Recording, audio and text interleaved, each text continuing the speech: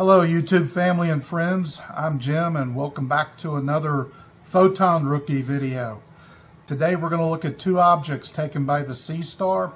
We're going to look at M8, the Lagoon Nebula, and we're going to look at M45, the Pleiades Star Cluster, otherwise known as the Seven Sisters. Both of these objects can actually be seen with the naked eye.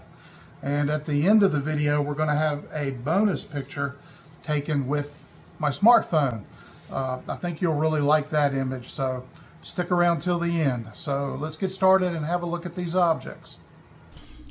Here is the raw, unprocessed image of the Lagoon Nebula. This is one of the most popular objects to image with the Seestar because of its brightness and the details that you can get from it. Now let's go ahead and take a look at this image after it's been processed to bring out clarity and detail. This nebula is one of the most beautiful images I think I've taken with the Seestar, which is surprising because I only had the telescope observing it for just under 3 hours. The Lagoon Nebula is 4,100 light years from Earth, or 24,600 trillion miles. In this image it looks almost like you're looking down into a tunnel, like a cave. It's a lot of detail, a lot of structure around it, and you can actually see it in the night sky with binoculars. It'll appear as like a smudgy cloud with a bright core in the middle. Just for fun, I applied the Hubble palette to this nebula to bring out the blue tones where there was oxygen in the nebula. Which one of these renderings do you like? Do you like the original or do you like this Hubble palette better? Let me know down in the comments.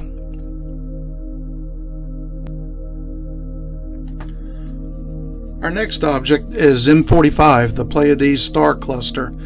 Here is the image straight out of the Seestar. It's been stacked but has not been processed yet. Let's have a look at the image after it's been processed.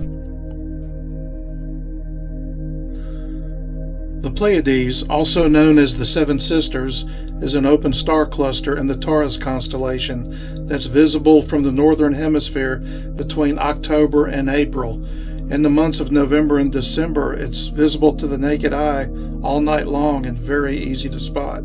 The Pleiades are about 440 light years from Earth, which is a relatively close 2,640 trillion miles. Now let's have a look at that bonus image that I promised you that I took with my smartphone a few nights ago.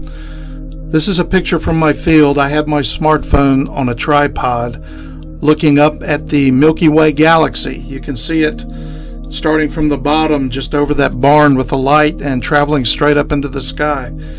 That is actually looking back into the center of our own galaxy.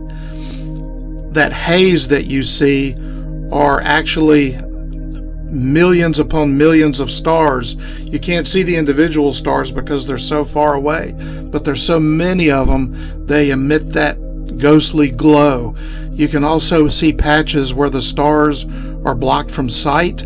That's where the big interstellar dust clouds and molecular star forming clouds are, blocking the light from those stars looking toward the center of our galaxy. Really impressed with what you can do with a smartphone. Again, there are all kinds of tutorials online and on YouTube that teach you how to do it. So this is really a lot of fun. Get up there and experiment. That's it for this video. I hope you enjoyed it. Leave any comments or suggestions down in the comments. If there's anything special you want me to try to take a look at, just let me know and we'll see you in the next video.